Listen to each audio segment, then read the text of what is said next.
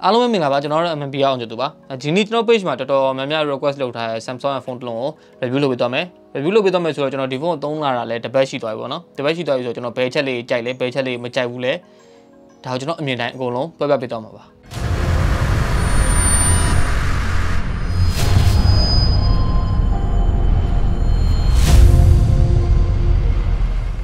Samsung ရဲ့ဒီ phone ကစဝင်လာတော့နည်းနည်းလေးထူးဆန်းတဲ့ဟာလေးတွေ့ရတယ်။ဘာလို့လဲဆိုတော့ကျွန်တော်ဒီ A30 နဲ့ရှင်းမယ်ဆိုရင်ဒီကောင်ကတော်တော်များများ improvement ဖြစ်လာတယ်။တော်တော်များများ improvement ဖြစ်လာတဲ့အထဲမှာအလေးချိန်ရောအထူရောပါသွားတယ်။အဲ့အပြင်ဈေးနှုန်းလည်းပါသွားတယ်ပေါ့နော်။ A30 တက်ဈေးလည်းပိုများတယ်ပိုလဲလေးတယ်ပိုလဲထူတယ်။ဒါပေမဲ့တစ်ဖက်ကပြတ်တွဲကြည့်မယ်ဆိုရင်2020လို့ခင်မျိုးမှာ186 gram နဲ့ 8.6 mm အထူဆိုတာတော့လက်ထက်မှာကိုင်းရတာအရင်ဝင်ဖို့တစ်ခုဖြစ်နေမှာတော့မဟုတ်ဘူး။နောက်လက်ထဲမှာကန်ရတဲ့ hand feeling ကတော်တော်လေးကောင်းတယ် Samsung ကထုံးစံအတိုင်းပဲသူ့ရဲ့ plastic bag ကိုသုံးပေးထားရဆိုမှလည်း plastic ကိုသုံးပေးထိုက်တဲ့အတွက်ကြောင့်တော့ဒါနည်းနည်းလေးကန်ရတာပိုပေါ့သွားတယ်လို့လည်းမြင်တယ်။နှုတ်မို့ဆို5000 mAh နဲ့ glass bag ကိုသုံးလိုက်မယ်ဆိုရင်ကျွန်တော်ဖုန်းကြီးကပိုလဲထူသွားမယ်ပိုလဲလေးသွားမယ်အဲ့ကြရင်လည်းသဘောကျမှာမဟုတ်ဘူး။ဘာဖြစ်လို့ဒီ plastic body နဲ့5000 mAh နဲ့သုံးလိုက်တာတော့နည်းနည်းလေးကန်ရတာ comfort ဖြစ်တဲ့ bag ကိုပိုရောက်သွားတယ်။ဒီ5000 mAh ဖုန်းတစ်လုံးကို186 gram ဆိုတာလည်းဒီနေရာမှာ appreciate တော့ဖြစ်ဖို့ကောင်းတယ်။နောက် 20:9 aspect ratio သုံးပေးထားတဲ့အခါကျတော့ကျွန်တော်လက်ထဲမှာကန်ရတာနည်းနည်းလေးအဆင်ပြေတယ်။အဲ့တော့ဒီကောင်အဓိကသွားထားတဲ့ target ကတော့ comfort ဖြစ်တဲ့ဘက်ပေါ့နော်။ design ကတော့ဒီကျွန်တော်တို့မြင်တွေ့နေကြ A51 A71 အဲ့လို design လေးကိုအငယ်ကောင်လေးလိုပဲအငယ်ကောင်လေးတစ်ခုထပ်မြင်ရရလို့ပဲသဘောထားလို့ရတယ်။ဘာမှ design အသစ်ဆန်းတော့မပါဘူး။ဘာဖြစ်ဖြစ် Samsung တော့ဒီ4သိန်းဝန်းကျင်တဲ့ဖုန်းတစ်လုံးကိုကန်ရတဲ့ hand feel နဲ့အရင်ကောင်းနေအောင်မလုပ်ထားပေးနိုင်ပေမဲ့လည်း comfort ဖြစ်အောင်လုပ်ထားပေးနိုင်တော့တစ်ချက်ကတော့ကျွန်တော်အမြင်ကတော့သဘောကျတယ်အဲ့တော့ display ကကျွန်တော်ဒီဖုန်းမှာသဘောအကျဆုံးအချက်လို့ပြောလို့ရတယ်သဘောအကျဆုံးအချက်ဆိုပေမဲ့မကြိုက်တဲ့အချက်ကလေးတွေလည်းပါတယ် Samsung ရဲ့ဖုန်းတစ်လုံး Super AMOLED panel ကိုသုံးပေးထားတဲ့ဖုန်း PP ဆိုရွှဲတောက်နေတာပြောရမယ်ဆိုရင်ဒါ panel quality ကလည်းကောင်းတယ်လို့ကျုံနေလုပ်ပေးထားရတယ်အကျန်းကြီးပေါ့နော်ပြောရမယ်ဆိုရင်ရုပ်ရှင်ကြည့်မှာတို့ဒါမှမဟုတ် YouTube ကြည့်မှာတို့လိုမျိုးဆိုရင်ဒီကောင်ရဲ့ display ကအရန်သဘောကျဖို့ကောင်းတယ်အဲ့တော့ AMOLED panel ကိုသုံးပေးလိုက်ရတဲ့အလျောက်ကျွန်တော်တို့ပြန်ဆက်တေးလိုက်ရတဲ့လေးက Infinity U ဖြစ်သွားတယ်ပန်ရှိုးတွေပါညာတော့မဟုတ်တော့ဘူးအဲ့ဒါအပြင်ကိုကာလာလေးတွေကလည်းနည်းနည်းလေး social တောက်လွန်းတဲ့ဘက်ကိုရောက်သွားတဲ့အခါကျတော့မှန်တာကလည်းတိတာသွားတယ်အဲ့တော့ personally ပြောရရင်ဒီလို social တောက်နေတာကျွန်တော်ရဲ့ favorite ပေါ့နော်ဒါပေမဲ့ကာလာမှန်တယ်လို့ကျင်တဲ့သူဆိုရင်တော့ဒီကောင်ကိုရှောင်ဖို့လိုလိမ့်မယ်အဲ့လိုမှမဟုတ်ဘူးdisplay ပိုင်းကဒီဈေးတန်းဝန်းကျင်မှာ4သိန်းဝန်းကျင်ဖုန်းတွေထဲမှာအကောင်းဆုံးဖုန်းတစ်လုံးကိုညွှန်ပေးပါဆိုရင်တော့ကျွန်တော်အကောင်းဆုံးတော့မဟုတ်ဘူးပေါ့ဗျာပြောမယ်ဆိုရင်အကြိုက်ဆုံးဖုန်းတစ်လုံးကိုညွှန်ပေးပါဆိုရင်တော့ကျွန်တော်ဒီကောင်လေးရဲ့ display ကိုတော်တော်လေးတော့သဘောကျတယ်အဲ့တော့ကျွန်တော်ဒီဖုန်းမှာသဘောမကျဆုံးအချက်ကိုပြောပါဆိုရင် performance ပြောမယ်ဆိုရင်ကျွန်တော်တို့ branded phone တစ်လုံးကိုကင်ပြီးဆိုတာနဲ့စတေးရမယ့်အရာ performance ဖြစ်သွားပြီလားဆိုတာမေးခွန်းထုတ်စရာရှိသွားပြီပေါ့နော်အဲ့တော့ဒီကောင်မှာသုံးပေးထားတာ Helio ရဲ့ P65 ကသူတို့မိနစ်တုန်းက A30 မှာသုံးပေးထားတဲ့ Exynos 7904 တက်ဆိုင်ရင်တော့ improvement တော့ဖြစ်လာတယ်ဒါပေမဲ့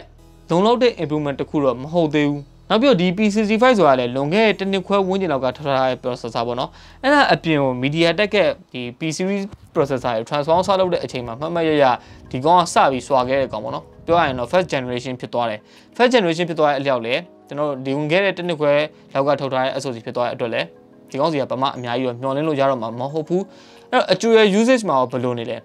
ဲအကျူရ usage မပြောခင်ကျွန်တော် benchmark တိုင်းတာလည်းအရင်ပြောချင်တယ် benchmark မှာကျတော့ဒီကောင်က380ကျော်တဲ့ single course ကိုGeekbench point နဲ့တိုင်းတာပေါ့နော်354 multi course ကို1183ဆိုတော့ဒီရမှတ်က range phone တွေထဲမှာဒီကောင်ထက်ရမှတ်ပုံများတဲ့ဖုန်းတွေတော်တော်လေးများသေးတယ် okay 4သိန်းဝန်းကျင်တဲ့ဖုန်းတွေထဲမှာဒီရမှတ်ထက်များတဲ့ဖုန်းတွေအများကြီးရှိနေတယ်အဲ့တော့ဒါ benchmark ကတော့ထားလိုက်ပါတော့ပေါ့နော်ဒါ on paper ပေါ်ကအကင်းကင်းတဲ့တစ်ခုအကျူရ usage မှာဘယ်လိုနေလဲအခါကျတော့ကျွန်တော် PUBG ကို HD နဲ့ high လောက်ထိထားကစားလို့ရနေသေးတယ်ဒါပေမဲ့ HD နဲ့ high နဲ့ထားကစားမယ်ဆိုရင်တပွဲလောက်ပေါ့နော်နိုင်ဝက်3မို့45မိနစ်လောက်ပြပြီးသွားတဲ့အခါမှာ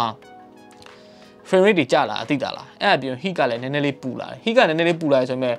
ကျွန်တော်ဆန်းတဲ့အချိန်တော့နေပူနေတဲ့ဒီအပြင်ဘက်မှာ thermal room temperature နဲ့ဆန်းတဲ့အခါကျတော့ဒါ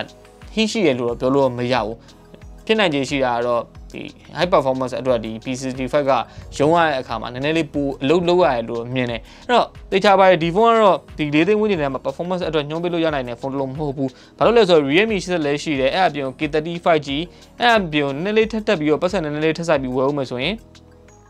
Redmi 10H 5G ကလည်းရှိနေသေးတယ်အဲ့တော့ performance အတွက်ကတော့ဒီကောင်ကတိတ်ပြီးတော့အဆင်ပြေမဲ့ဖုန်းတစ်လုံးတော့မဟုတ်ဘူးဒါပေမဲ့ပုံမှန် performance ကိုအရင်မသုံးကျင်ဘူး day to day usage မှာကျွန်တော်တို့ကဒီ Google ဘာညာနဲ့လည်းအာရုံမနောက်ချင်ဘူးအဲ့ဒါအပြင်ဟို game လေးကလည်း offline လေးပဲဆော့မယ် social media ကောင်းကောင်းသုံးမယ်ဆိုတဲ့သူတွေအတွက်ကတော့ဒီဖုန်းရွေးလို့ရနေသေးတာပဲဒါပေမဲ့ပေါ့နော် okay ကျွန်တော် camera ဘိုင်းကိုဆက်ပြောပါပေါ့ဒီကောင်မှာအများကြီးတိုးတက်လာတဲ့အချက်တွေထဲမှာ camera ဘိုင်းလည်းပါတယ်မိနစ်တုန်းကဒီ A30 မှာတော့သူတို့ဒီ16 megapixel main sensor နဲ့5 megapixel depth sensor camera နှလုံးပဲပါနေတာကနေအခုဒီကောင်မှာ camera ၄လုံးထိပါလာတယ် camera ၄လုံးကလည်းတကယ်တော့ဒီ48 megapixel လို့မျိုးတကယ် mid range ဖုန်းတော်တော်များများမှာတွေ့ရတဲ့ sensor နောက်8 megapixel ultra wide 5 megapixel macro နဲ့5 megapixel depth sensor အဲ့တော့ကျွန်တော်တခြားပေါ့ပြောလို့ရတာဒီကောင်ကဒီ၄သိန်းဝန်းကျင်ထဲမှာ Samsung ဖုန်းတစ်လုံးအနေနဲ့ camera ဘိုင်းမှာကျွန်တော်လိုချင်တဲ့ဒီ specification ပေါ့နော် on paper ဘောစာနဲ့ကင်းကင်းနဲ့အပြည့်အဝရတယ်ဒါပေမဲ့ကျွန်တော်တကယ်ရိုက်ကြည့်တဲ့အခါမှာပထမဆုံးစတွေ့ရဒီကောင်က contrast တွေနည်းနည်းဖြော့တယ် contrast နည်းနည်းဖြော့တဲ့အခါကျတော့ဒါ selfie camera ရောဒီ back camera ရော rear camera ရောဖြော့တာပေါ့နော်အဲ့တော့ကျွန်တော်ရိုက်လိုက်တဲ့ပုံတွေကအပြင်မှာနည်းနည်းလေးပြနေဆိုရင်ဒီကောင်ပြတာထက်နည်းနည်းလေးရောတဲ့ဘက်ကိုသွားရပေါ့နော်အဲ့ဒီချက်ကတော့ကျွန်တော်သိသဘောမကျဘူးနောက်ပြီးတော့နိုင်မှုကလည်းကောင်းတယ်ဆိုပေမဲ့လည်းဒီဈေးတန်းဝန်းကျင်မှာအကောင်းဆုံးနိုင်မှုတွေထဲမှာတော့မပေါဘူးအဲ့တော့ဒီကောင်ရဲ့ကင်မရာကျွန်တော်ဘာသဘောကျလဲဆိုတော့ကျွန်တော်လုံးဝအရင်တော့မကြိုက်တဲ့ macro sensor နဲ့ depth sensor ကိုဒီကောင်တော့သဘောကျတယ်ဒီကောင်ရဲ့ live focus ပုံလေးတွေကတော့ပြောရမယ်ဆိုရင်ခုနကကျွန်တော် live focus နဲ့ရိုက်လိုက်တဲ့အခါကျတော့5 megapixel depth sensor ကိုသုံးလိုက်တဲ့အခါကျတော့ဒီ5 megapixel depth sensor က background blur လုပ်ပေးတာဆိုပေမဲ့ရှေ့ကခုနက main sensor နဲ့ရိုက်လိုက်တဲ့ subject ကို contrast ဖြော့နေတာကိုအနောက်က blur ဖြည့်ပေးသွားတဲ့အခါကျတော့အဲ့ဒီ live focus လေးကတော့မစိုးလှဘူးပြောရမယ်ဆိုရင် live focus ကတော့တော်တော်လေးအဆင်ပြေနောက် macro camera ဆိုရင်လည်းနည်းနည်းဖြည်းမြောက်ရှိသွားရပေါ့ဗျာ2 megapixel macro တက်ဆိုင်ဒီ5 megapixel macro sensor ကတော့အများကြီးအောင်ပြောကြမလို့ details အများကြီးပို့ထွက်လာတယ် selfie camera ကတော့မစိုးလှဘူးဆိုတာပြောရရင်ဗျာနည်းနည်းလေး look က natural pose နဲ့ရိုက်လိုက်တဲ့အတိုင်းထွက်တယ်ဒါပေမဲ့သူလည်းဒီ beauty effect တွေဘာညာဖြစ်တဲ့ဘက်ကိုတော့မရောက်ဘူးဟိုဘယ်လိုပြောရမလဲ contrast ရောတဲ့ဘက်ကိုရောက်တယ်ခုနကကျွန်တော်ပြောခဲ့တဲ့အတိုင်းပဲအဲ့တော့ audio ဘိုင်းကိုဆက်ပြောမယ် audio ဘိုင်းမှာကျွန်တော်တော်တော်လေးကိုသဘောမကျတာပါဘာလို့လဲဆိုတော့ loudness ကမကောင်းတဲ့အပြင် clarity ကမဖြစ်ဘူးအတန်လည်းကွဲသေးတယ်ကျွန်တော်တို့ဒီဈေးတန်းဝန်းကျင်ဖုန်းတော်တော်များများမှာတွေ့ရတာ loudness ကောင်းတယ်အတန်ကွဲသွားရဆိုတာလက်ခံပြလို့ရသေးတယ်ဘာလို့လဲဆိုတော့အတန်ကျယ်လို့အတန်ကွဲထွက်တာဆိုတာဒါသူ့သွားမယ်လမ်းကြောင်းတိုင်းသွားတယ်ဒါပေမဲ့ဒီကောင်ကျတော့အဲ့လိုမဟုတ်ဘူး loudness ကလည်းကျွန်တော်အရင်ကြီးမကျယ်နေဘဲနဲ့အတန်ကကွဲနေရဆိုတဲ့အခါကျတော့ Samsung တော့ဒီ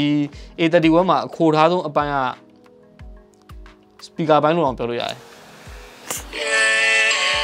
Red cups and sweaty bodies everywhere hands in the air like we don't care cause we came to have so much fun now got somebody here might be the one now if you're not ready to go home can I get အဲ့တော့ battery ကလည်း Samsung ကတော့ Samsung ပဲလို့ပြောလို့ရလောက်အောင်ဒီကောက်မှာ5000 mAh သုံးပေးထားရဆိုပေမဲ့လည်းဒီကောက်ရဲ့ One UI optimization ကအရင်မကောင်းနေတဲ့အခါကျတော့ One UI ရဲ့ battery optimization ပေါ့နော်အရင်မကောင်းနေတဲ့အခါကျတော့ပြောရရင်ဗျာကျွန်တော်တခြားဖုန်း5000 mAh သုံးထားတဲ့ဖုန်းတွေနဲ့ရှင်းမယ်ဆိုရင်ဒီကောင် on screen တိုင်းမှာတနိုင်ခွဲနီးပါးလောက်ထိပို့ပြီးတော့ရော့တာမြန်တယ်ဒါတော့ AMOLED panel သုံးပေးထားတာ तू အားခံရမယ့်ဟာကို तू အားမခံတဲ့အချက်ကတော့ Samsung အနေနဲ့ဒီတစ်ချက်တော့ improvement ဖြစ်သင့်ပြီလို့မြင်တယ်ဒါပေမဲ့ပုံမှန်ကျွန်တော် day to day usage daily တနေ့ကုန်သုံးမယ်ဆိုရင်တော့တနေ့ကုန်သုံးခံတဲ့အနေထားမှာရှိပါတယ် on screen တိုင်းအနေနဲ့6နိုင်ဝန်းကျင်လောက်နီးပါတော့ရတယ်ပေါ့နော်အဲ့ဟိုအပြန်သွင်းဖို့15 watt charging ကို support လုပ်ပေးထားရဆိုတော့တကယ်တမ်းအသွင်းကြည့်တဲ့အခါကျတော့ဒီကောင်က2နိုင်ဝန်းကျင်လောက်နီးပါတော့ကြာတယ်အတိအကျတော့ကျွန်တော်လည်းမမှတ်မိတော့ဘူးဆိုတော့ဒီဖုန်းရဲ့ review ကအဆုံးသတ်ဖို့အချိန်ရောက်လာပြီဘလို့လူမျိုးတွေကိုကျွန်တော်ညွှန်းပေးလို့ရနိုင်တဲ့ဖုန်းတစ်လုံးဖြစ်နိုင်မလဲဆိုတော့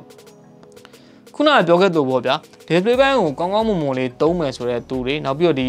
software ဘိုင်းမှာလည်း Google ဘာညာအာရုံမနောက်ခြင်းဘူးအထူးသဖြင့် main ကလေးလိုမျိုးsoftware နဲ့ပတ်သက်ပြီးဘာမှခေါင်းရှုပ်မခံဘူးဆိုတဲ့သူမျိုးတွေကိုတော့ညွှန်းပေးလို့ရတယ်အဲ့အပြင် camera ဘိုင်းလေးကတော့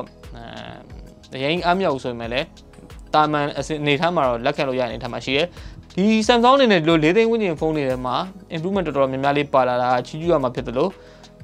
ညွှန်းပေးလို့ရနိုင်တဲ့လူတန်းစားလည်းတော်တော်လေးတော့များပါတယ်အထူးသဖြင့် performance ကိုလုံးဝ